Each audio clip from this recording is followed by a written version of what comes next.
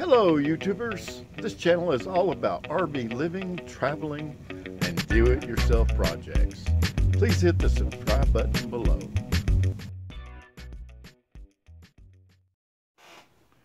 Hello tubers! You know, dogs are like kids. They don't always tell you everything you need to know. This Peter Pan here, he invited his friend over for play day and he didn't tell me. Oh well.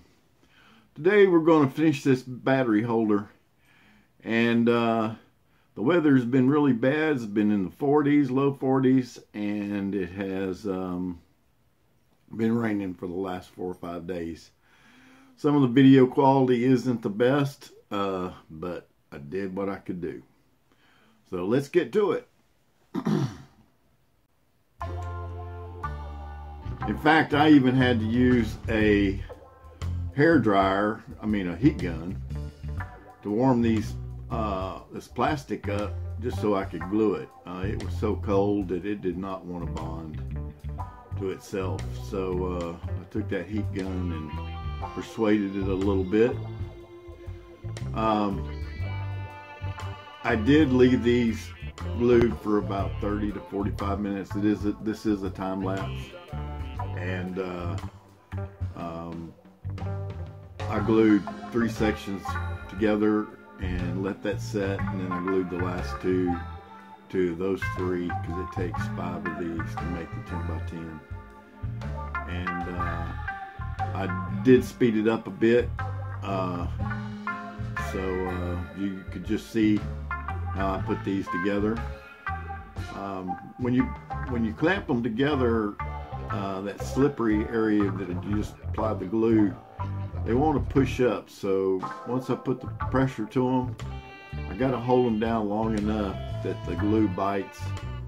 And the surface that's on the bottom is the surface I'm after. It's the side that's been rounded and grooved. And when you take a look at it, there is one groove that is 12 centimeters wide by 3/16 inches deep. And then right in the center of that, there's another 1/8 inch groove by 1/8 inch deep, and that is for the bus bar.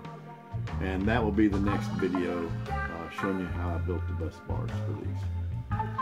The reason I went to the trouble of routing these is that if you've seen a lot of videos of people building PowerWalls, and including the ones I've built in the past, if these things lean over on each other, they'll short each other out.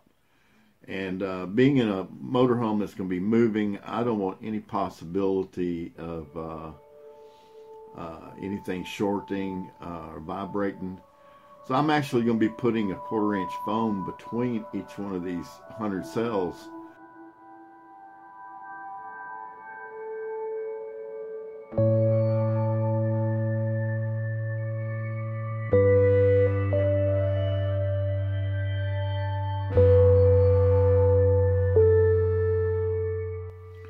Now this whole process to do one side of this battery holder in this cold, I was letting them set up for about an hour before I pull them out of the jig.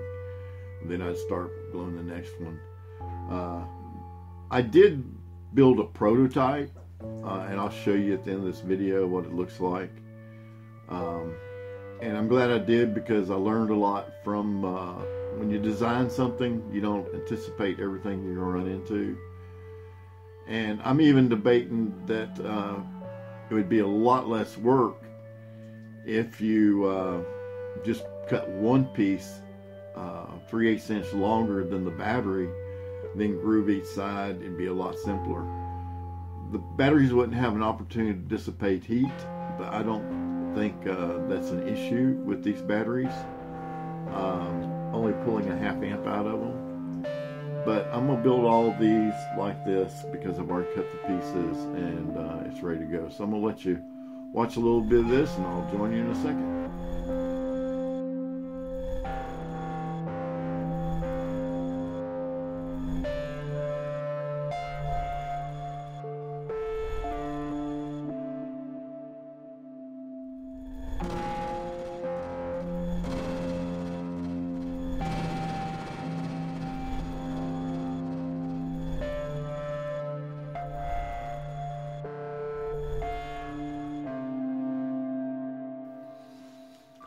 This video is really dark. This is what I was talking about. It got so cold outside that I decided to bring this indoors, and I just don't have the lighting necessary to get a proper recording. But it's good enough that you can see what I'm doing. I've cut these spacers to make the overall width of this holder to be 3/8 inch longer than the battery, 3/16 on each side. And it really surprised me how much stronger these spacers made everything. And I was worried that these each half of this holder wasn't going to match up well enough to do it this way. But after I tried it, everything lines up really, really well. And I'm glad I used that jig to keep everything square. And surprisingly, even in the warm here, that plastic took longer to set than I'm used to. But maybe I didn't bring it inside and let it warm up long enough before I started gluing on it. But it came out really well. I'm happy with it, and you'll see here in a second what it looks like with the batteries in it. This next video I'm going to come out with is going to be on building the bus bar for this holder, and it's different than any I've seen, but it don't require any soldering to make the bus bar, and I like that fact. And I wish you guys would tell me what you think.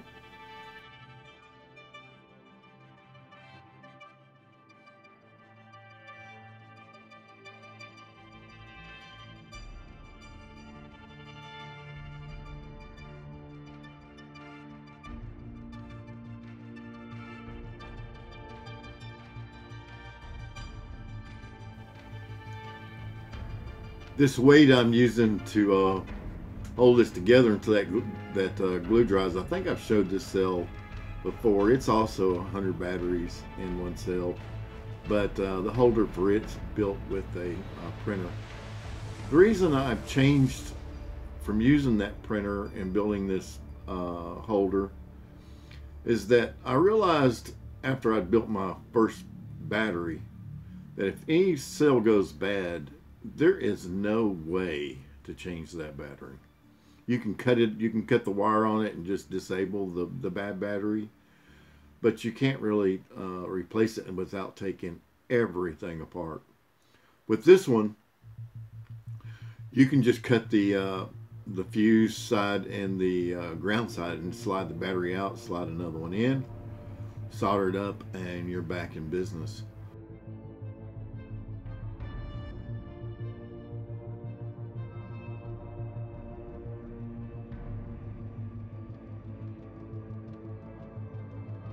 I want to thank you for taking your time to watch my video, and please hit the like button down below before you leave.